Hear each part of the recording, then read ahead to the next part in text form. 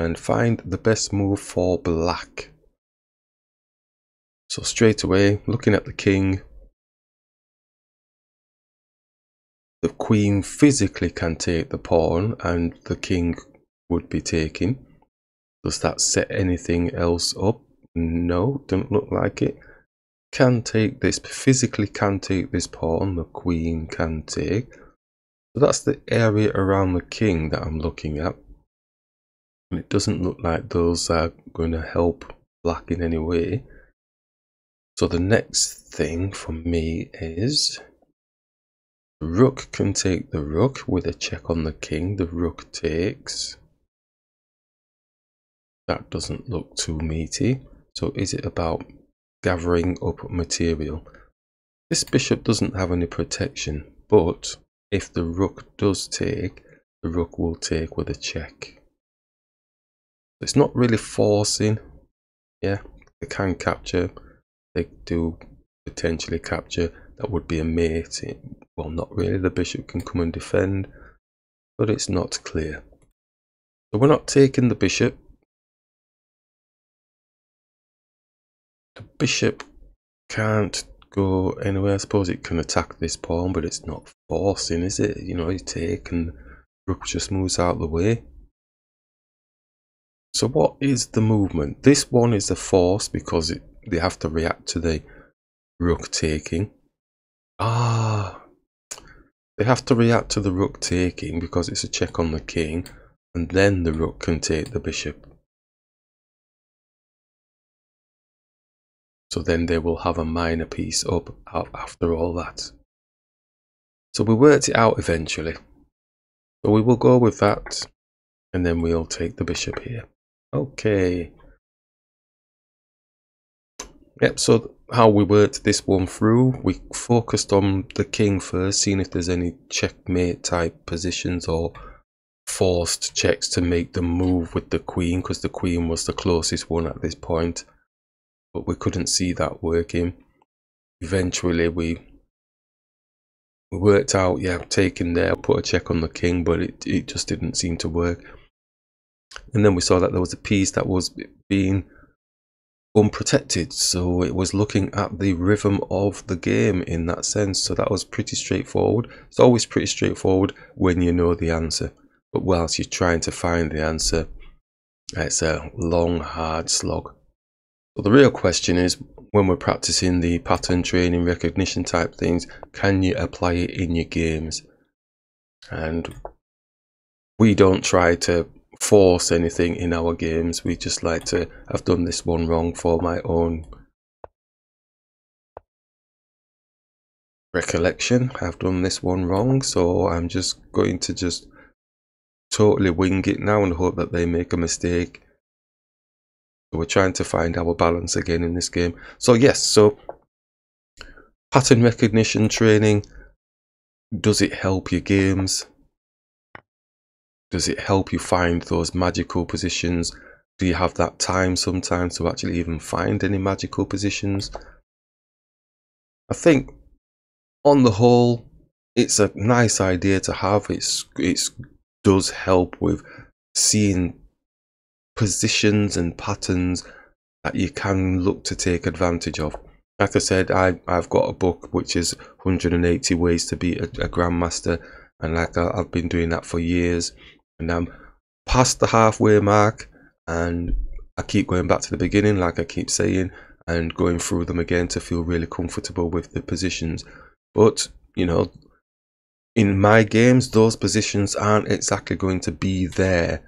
The concept and idea might be there, but you can't go searching for that exact position. It's the conceptual idea of pattern recognition. So we're trying to scramble some sort of advantage here because the opening wasn't what we would normally do in this game, which I'm thankful for in a way, because we just like to just see if we can just play chess and not really rely on what we know. Let's play something different. I'm going to bring the bishop back here. Not going to want to release the heir, so we were thinking of pushing the pawn up at some point on the knight, but they're not going to wear that. So let's bring the bishop here. And I don't mind doubling the pawns in this scenario. Is there anything different or better that can be done at this moment? We can hit his bishop as well. So double whammy. Does take. So it's now looking to focus on this pawn. If we can. Excuse me. Move the bishop out of the way. We can look to challenge it a bit. Is there a quicker way? Not a quick and dirty tactics thing, but if we get this positioned here and we get to move the knight, maybe go for a take. Oh, but the bishop is protecting that square, isn't it? I think this is a key thing now. Do we have to get this knight out? It's about making it functional. If we come here, we're giving them this. They're going to go there anyway, but we don't want to push them there. Really. If we did push them there, we can push this pawn. We're attacking the bishop. I'm assuming they're going to take. Does it improve our position? Feels like it might do. Got a diagonal onto our king, so we have to be mindful of that. So let's push and push and see if they're going for the take or not. They are, so it gets the queen off the back, trying to maybe get into here. Might finalize this attack on this pawn. So they're coming for the B pawn, always for the B pawn. Always for the B pawn. It's not always a good thing though, is it? Let's just go simple here. Don't need to go over again. So now they've taken their king to what looks like perceived safety. So I'm going to just put a check on the king. Also attacking the pawn, but I'm not going to greedy munch the pawn. Now they do have this pawn pushing past, so we can move, but they still have the passer. Or we can bring the queen back. That's why they're moving really shiftily fast. Move the king. They keep pushing, get this knight here. Yeah, okay, let's do that. Move the knight, like we said. Knight does have a spot here, sweet spot on attacking the queen. Got plenty of time. They've got a piece under attack, but we're not going to be taking that pawn. I don't think that's warranted at this moment. Our pawn knight is a little bit jammed in. Right, wants to get rid of the knight because he wants to keep pushing this pawn. You know, eager to get this pawn down. I'm going to hit the queen. Looking for spaces towards their king if we can. Knight's protected. And he's going to be constantly protecting this. So we can bring this knight now and support. But I believe the bishop's going to take at this point. Because they're chomping at the bit to get this pawn down. Oh, they're blocking the queen for some reason. So the queen probably thinking it's coming around here. Oh, that's a nice spot. That's probably what they're doing, isn't it? But the knight is here, guarding that square at the minute. Right, so with the bishop blocking there, we can take the pawn, but I'm not really looking at that because the rooks are just going to hit it anyway. Anything else for us to do? What about this rook? Doesn't seem to be doing much. Let's come here. Maybe they come this side, but the knight can take. Somehow they're looking for something here. Maybe this pawn pushes, starts opening up. Scary times, scary times. No way is there of them sneaking in. Because that's their golden spot for the queen. But currently, unless, ooh. Yeah, so if the pawn hits the knight, and the knight has to move. Knight jumps here. Although, with that bishop move, looking at the other side of the coin, it's got like 3 pieces on there, hasn't it? Got the queen and the bishop attacking this pawn. as well as this potential for attacking here. It's a bit slower, but it's still impactive there, because what else can stop it? The rook can come up and do something blocking. Maybe we don't need to worry so much about that maneuver now. And let's focus on this. He's got the knight, he's got the bishop, he's got the queen attacking the pawn. We've only got the knight and the queen, so he's got 3 pieces and we've only got 2. I think we're going to have to push the pawn and attack his queen, because his queen doesn't have any protection.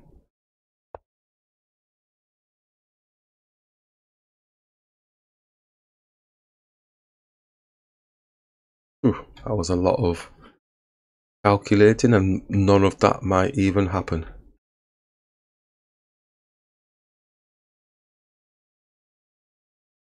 I don't think they've got time to do that. Oh, you see, none of that has gone all the way around here. Isn't that weird? But now we don't have a little outpost. They've got this twice as well now. He's attacking the knight twice. Which means one of the rooks is going to have to come here. Which means then he can come and attack the pawn. Means this pawn can't push up to defend itself.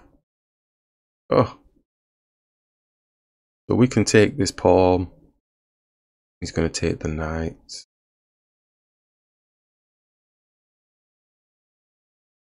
Queen can't put a check on the king. Or we can move the knight. Oh, but we're blocking that with the pawn.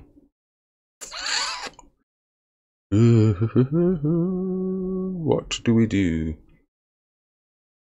Really like this rook being there, but we come here. Just going to compound some more. There it comes there. Bishop continues taking. Knight takes.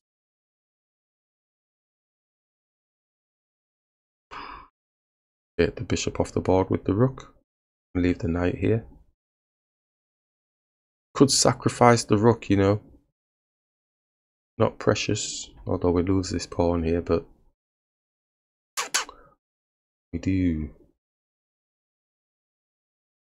Take the bishop, pawn takes, queen takes with a check on the king, king moves. Take this pawn. I'm going to risk it for a biscuit. I'm going to risk it for a biscuit. I think positionally we should be okay. Yes, we're going to be down a rook, but being down the exchange might not be that bad in this situation. Because they're really looking to get this pawn down. I'm going to take the bishop.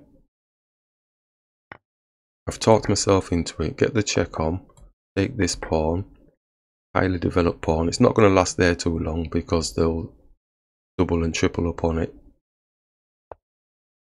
Yeah, started already, so that'll just drop here. So in the meantime, the queen is defending the knight, so we could bring our knight attacking their knight. Also looking to defend the pawn, but kind of trying to stop this from coming here. But I think the knight will take, the queen will take, then the rook takes the pawn.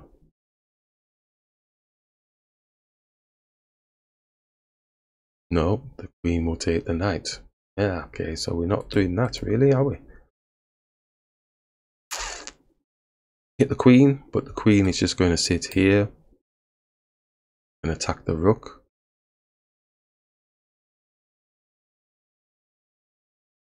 Anything else? What? Any magic with this pawn here?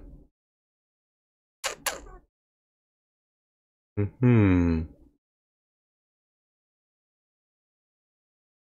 think the magic is with this rook. Rook comes here. Let's not move it first.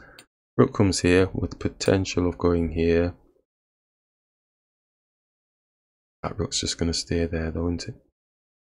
Right, I'm going to go with that. I'm going to try that first. They continue with this. We can go here. Obviously, they're not going to do that, but it can happen.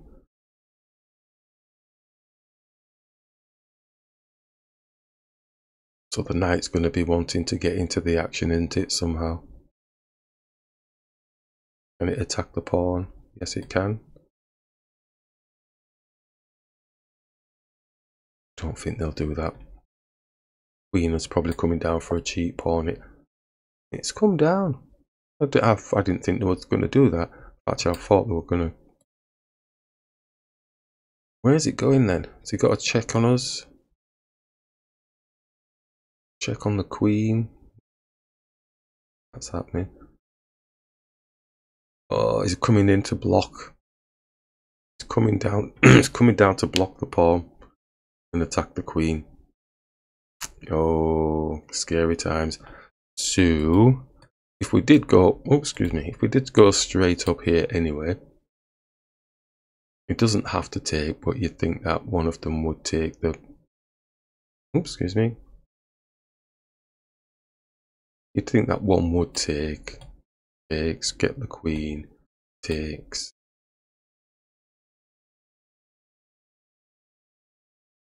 Doesn't really give us much, does it? No. But if we went like this, attack the knight, and then through the knight, if we then moved our knight, got time to move it, we're hitting their queen.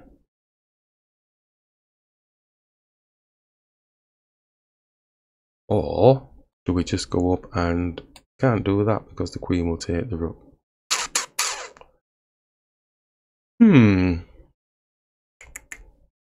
Got a pawn. No queen sacrifices. I think we're going to lose our tempo somewhere. Knight's just coming down. No matter where it's going down. It's going to block. Let's go here. But all the while he was coming here. Coming attacking the queen. There's some sort of method in his madness.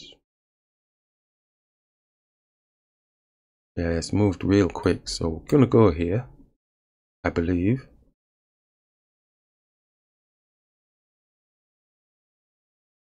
Yeah. Is he? Oh, look, he's got this. He's got that. It's coming for the rook. That's why they moved quick.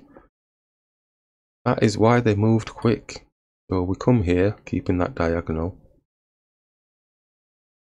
Maybe. And protecting the pawn. Closer to his king. Yeah, let's keep that diagonal. That's why they move quick. You always have to be aware when they're moving dead quick. Because it's like the adrenaline is pumping inside them like, oh, I'm getting this position. He's going for it anyway. And we'll take him. Because we kept that diagonal because of that sole reason. So he's taken the pawn. So we're up materially. But we want to improve our situation now because I think the knight is pretty safe now here. Unless he does some crazy sacrifice. We need to start looking to be a bit menacing. Can we get their queen off the board somehow? Do we come back to doing this? No, let's go here, attacking the rook and the pawn. I'm not really a fan of queens greedy munching pawns. I've got to try and find a better position. Probably coming down and putting a check on the king. Does that give them the tempo? We take and then he pushes. No, he's defending the rook. Is there any of this? Nope, because his queen is there. Any funky knight moves now? So, nope, because we're wanting to keep that pawn blocked. So I think we'll take a pawn and start pushing these pawns up to give them something to think about, maybe.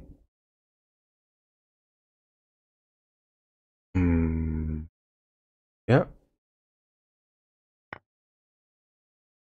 Right, we're on 7 minutes. It's 10-second increments, so we don't need to panic.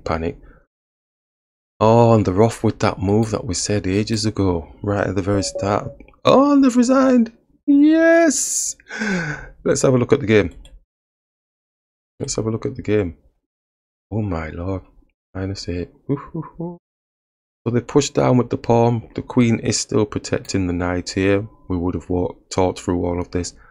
So we would have been happy probably bringing a knight through and attacking their rook, giving them something to think about. You can always bring it back down again. Yeah, there. 7. Could even go here, but that would be blocking, so not that one. So I could attack the rook. Rook can stray through though.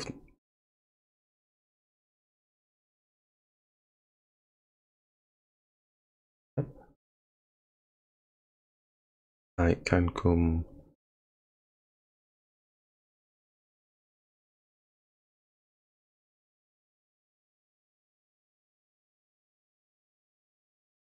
Could put a check on the king and get the queen off the board.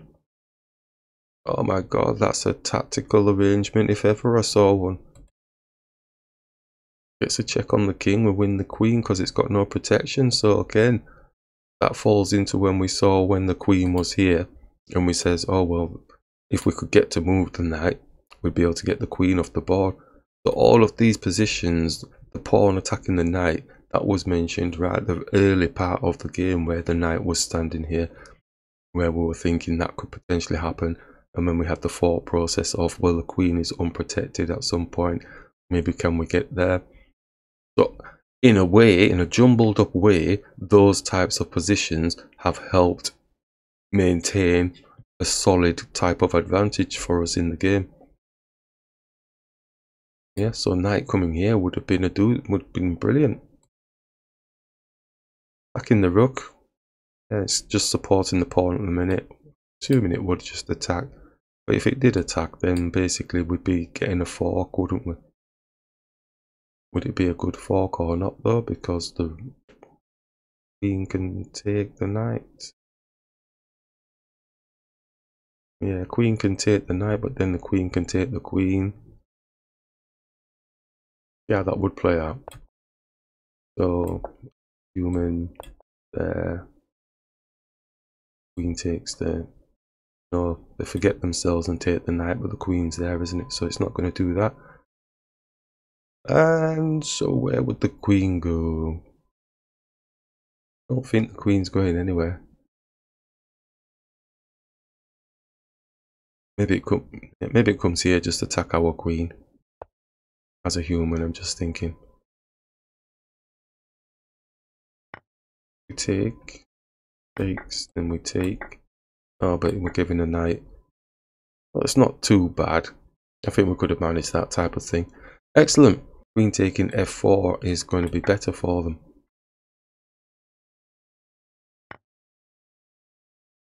Interesting. What's it saying? b4. Yeah, we were talking about this knight attacking this pawn attacking the knight in the early doors. Then we're going to be losing it there, aren't we? Ooh. Wow. What do? You can't do anything. I'd have to just take the bishop with the rook. Yeah. +4. What is it saying? E takes f2. So basically, just saying take this pawn here. That's the best move they've got out of that. D takes c5. Knight takes c5.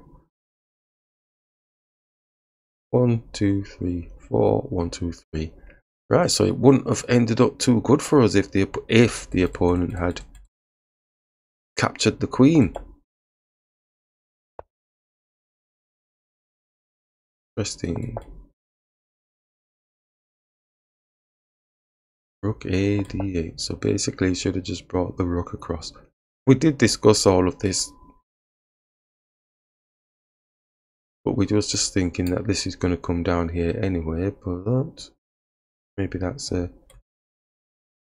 saying queen d4. Let's say they don't do that and they go with this knight pawn pushing. So we could go here, couldn't we? But he's got all these pieces on this pawn. Knight e5, it's saying, attacking the queen.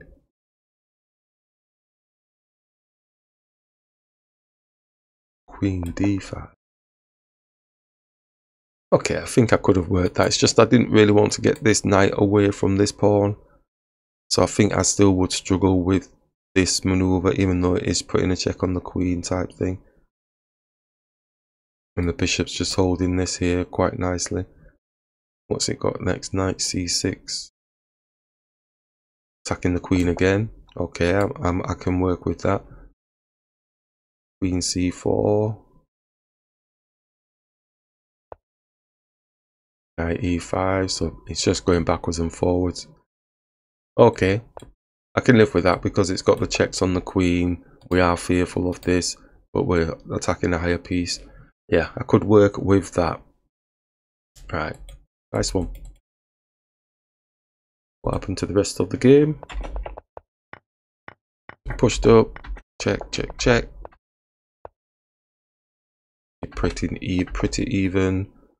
Slight advantage kicking in with this knight move. So this knight move's a big move. We're keeping the track on because we had the discussion that that was a glorious position. Tunnel vision, they were on that position. And they were moving dead quick to get there. You could feel the adrenaline pumping through them like crazy. And like we said, they're just tunnel vision to continue that movement. It's like, oh, it's a brilliant move, no matter what. And we could take it off the board, which was good. So it was a good spot from us. I think the rest looks pretty... Oh, this was us just going through the exercise and after that. Right, okay.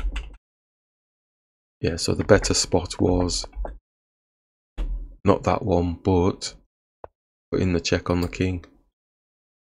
Because we're getting the queen. That's beautiful. Okay.